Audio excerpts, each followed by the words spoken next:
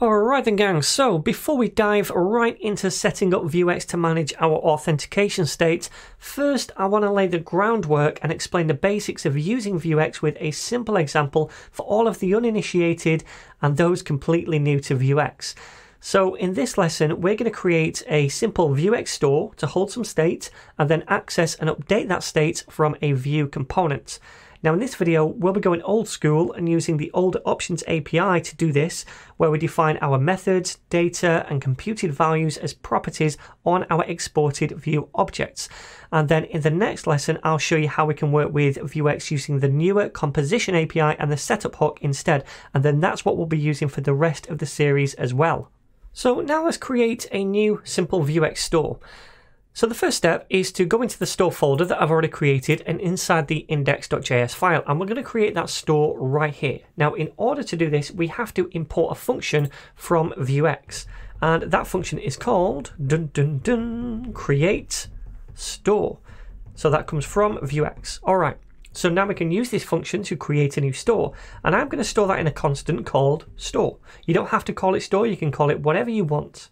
So we set that equal to create store and we invoke that function, and as an argument we pass in an object, and it's inside this object that we can declare any state. So I could add a state property, which is an object, and inside this object we could have any properties we want.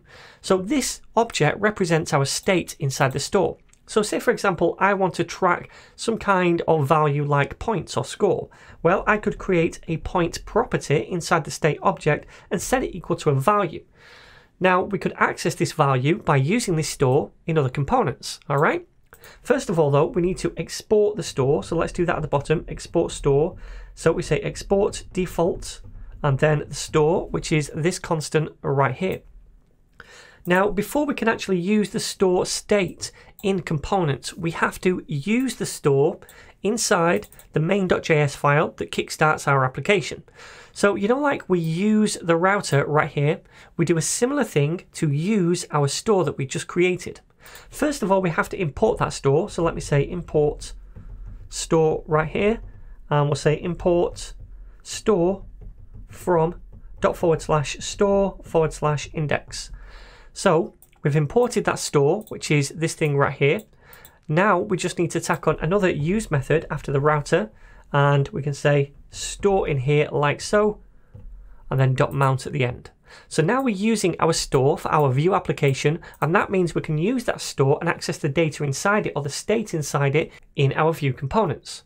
So let's do that. I'm going to cross off this file, save this file, and then inside the home components I want to now try to access the point value of the state right here. So the way we use it inside this component now, when we're using the options API, is by creating a computed property for the points. So I could open up my computed object right here and create a new computed value called points.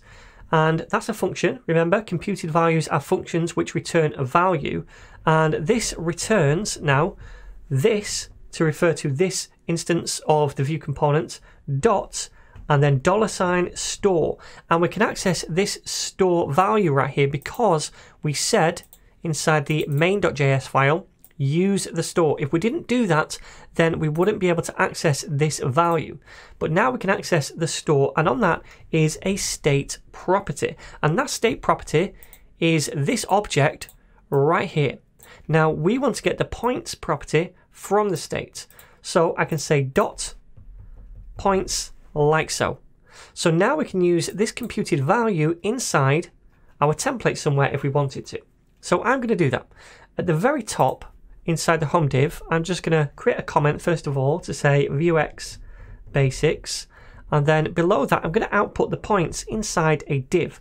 So I will say points, and then in double curly braces, which is what we use to output any kind of value, dynamic value in the template, I want to output the points, and that is the name of our computed value right here. Remember, when we output a computed value, we don't have to invoke this over here, we just say whatever the name of that value is, which is points.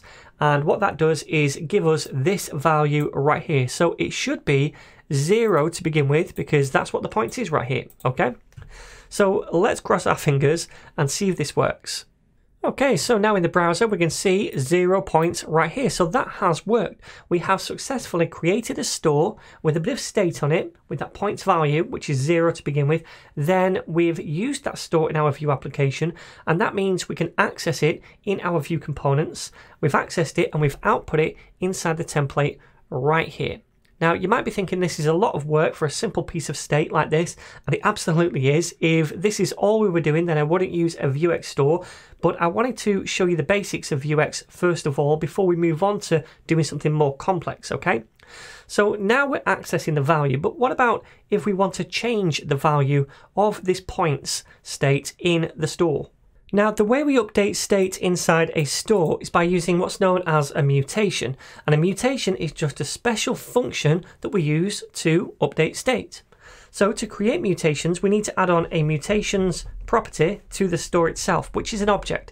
And inside this object, we can declare as many mutations as we want.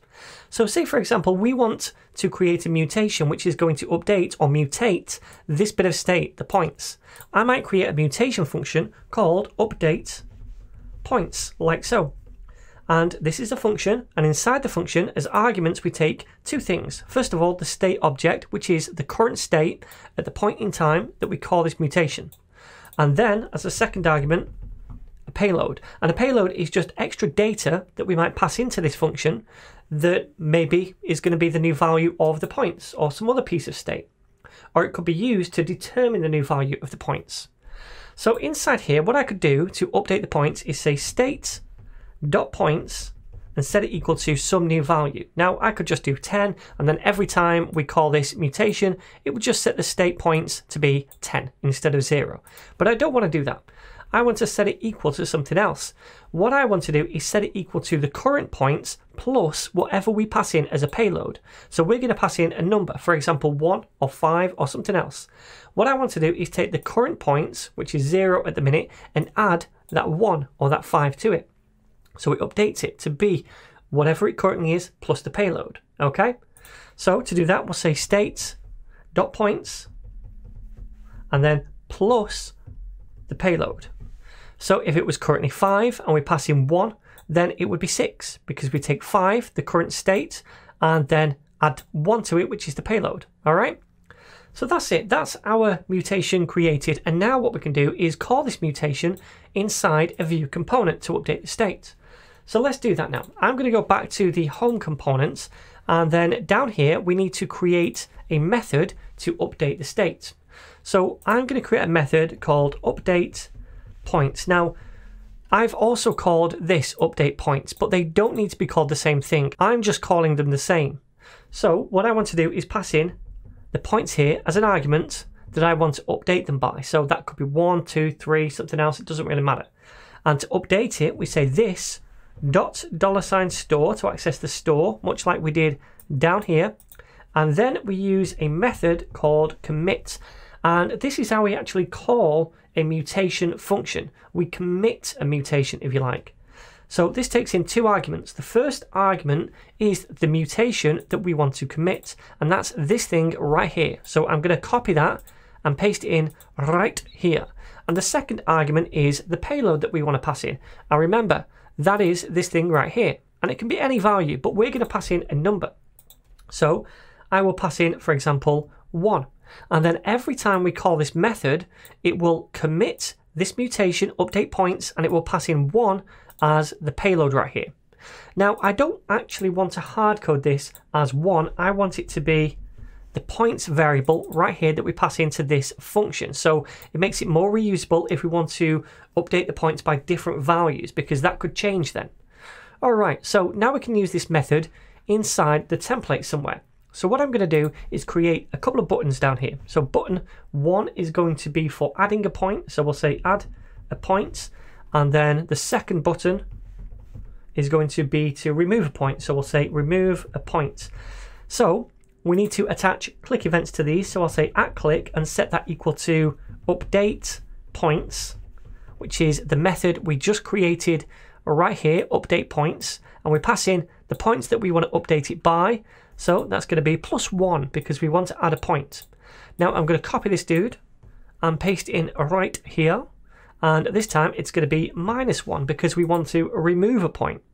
So now we're passing those values in, and those values are being passed into this commit as well. So when we call that and we run this function, then the payload is either going to be +1 or -1. Now, when it's +1, the point is obviously going to go up by 1. When it's -1, it's going to go down by 1. Does that make sense? So let's give this a whirl in the browser. Alright, so when I click on add a point, then it adds 1 to the points right here. When I click on remove, it removes a point from the points total right here. Okay, so this is all working. So now what we've done is create a store. We've added some state to it, the points, and we've also created a mutation which is used to mutate the state or change the state, and that is just a function. Now, in order to call a mutation from a component, we use that commit method on the store, and we say what mutation we want to commit, and then also we can pass in the payload, which is what we're doing right here. -1 for remove a point and +1 for add a point. All right, so that's then updating our state right here. So then now hopefully you can see the basics of how Vuex and Vuex stores work. We define state on them, which can be accessed by any components, and we can mutate the state by using mutations, which can also be accessed by any components. At the minute we're just doing this from the home components, but we could also do something similar in the other components, like in the navbar or in the login view. And remember, you have to import and use the store inside the index file, which kickstarts our Vue application for this all to work. So next up, I'll show you how to do all of this using the composition API instead of this approach, which uses the options API.